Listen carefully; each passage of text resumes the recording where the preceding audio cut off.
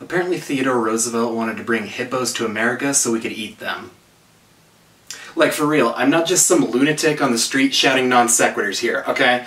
Like, there were, like, big plans and proposals about this in Congress. This was a prevailing issue of the day. So I guess we're talking about that now.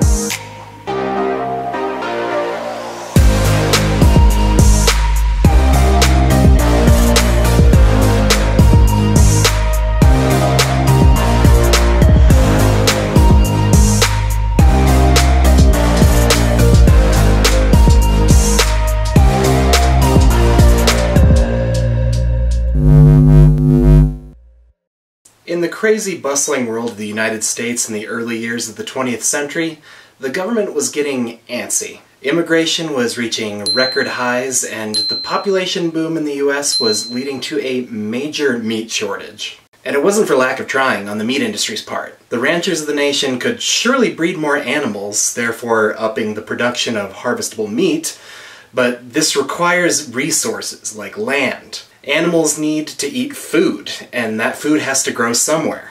So the meat industry was faced with a challenge. Feed the growing masses of people demanding meat, but do so without setting aside more land for raising livestock. Manifest destiny had been fulfilled at this point, so they couldn't just push westward and obtain more land. They would have to solve this problem with the real estate that the United States already owned. Perhaps the pastures and fields that we use for cattle grazing weren't the only medium suitable for the job.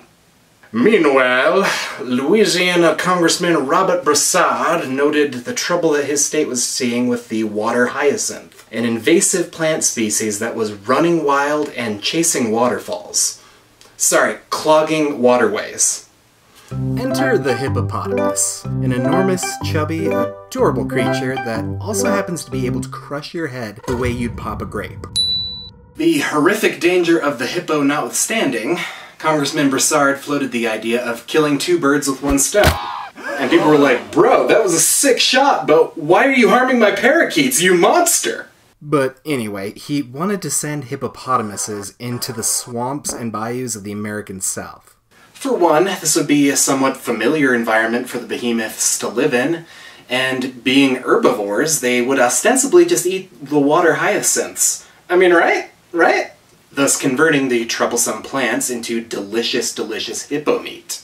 One big problem, of course, with that plan, other than its surreal Wile E. Coyote-level harebrainedness, was the fact that hippos native to Africa are not known to eat aquatic plants, especially not ones that were originally found in South America, which they would have never had any occasion to come across. Instead, they're largely known to graze on land, preferring short grass, shoots, and reeds. And watermelons, I guess. Impracticality aside, Broussard brought in a handful of experts to promote his idea.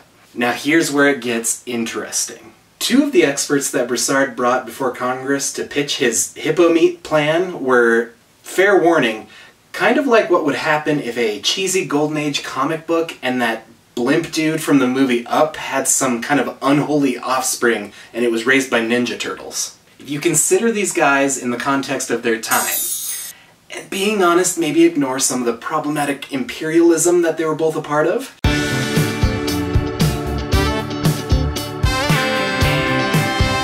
they were both so larger than life and such interesting characters. So interesting, in fact, that Tried to Convince Americans to Eat Hippos only receives a collective 4 sentences between both of their Wikipedia pages.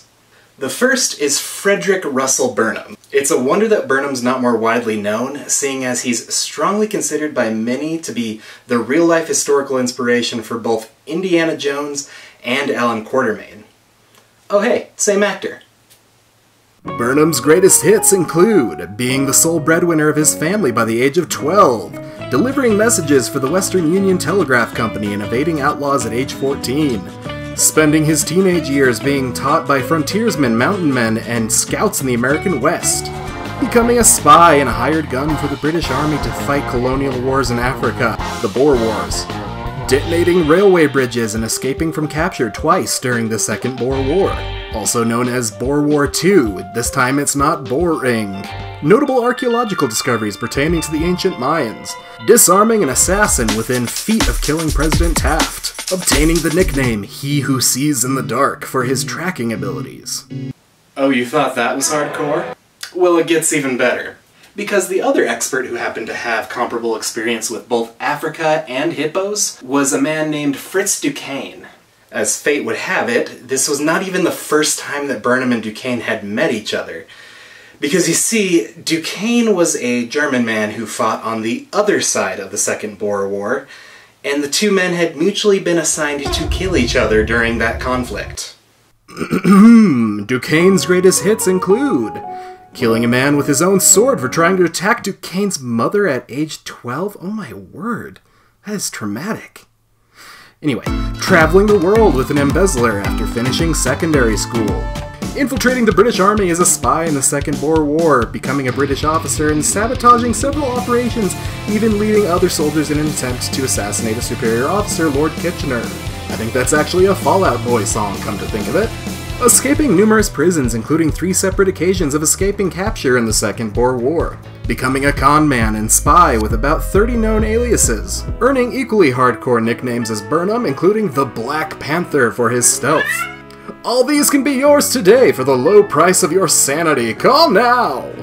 Duquesne was eventually captured by the British in the Boer War a final time, which he nearly escaped by digging a tunnel with a spoon. No joke.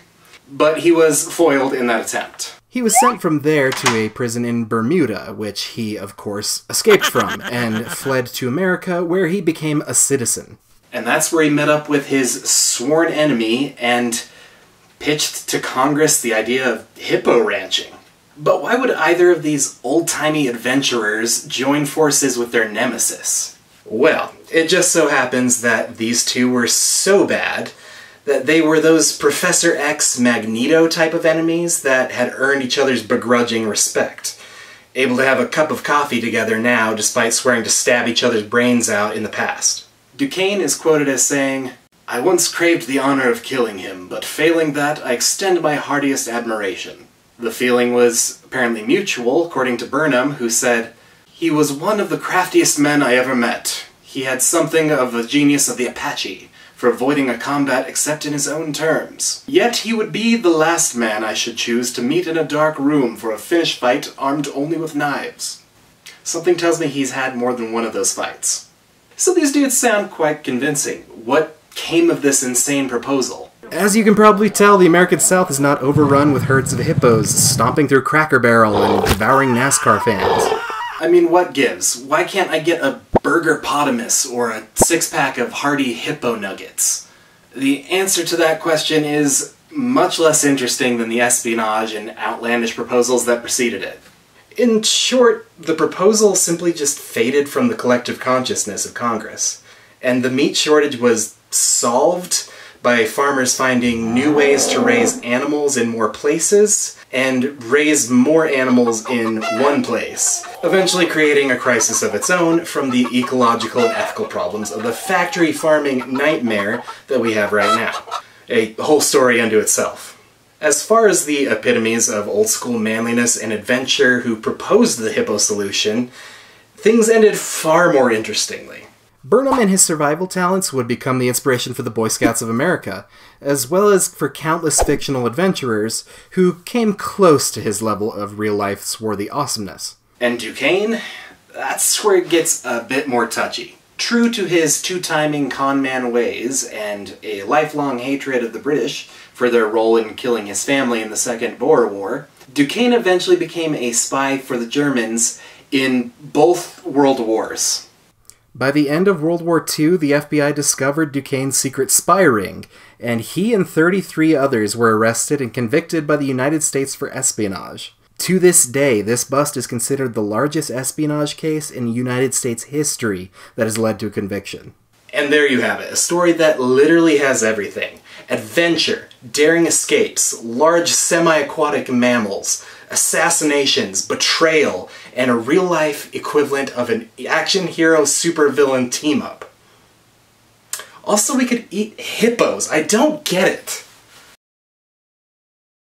Thanks for watching, guys. I appreciate you joining in on my madness. If you like weird history, absurd science, or just, I don't know, whatever the heck this is, consider subscribing? Or liking the video? Maybe? Follow me on Twitter at quest_Seans or Instagram at QuestSeans. Until I see you next, keep questioning.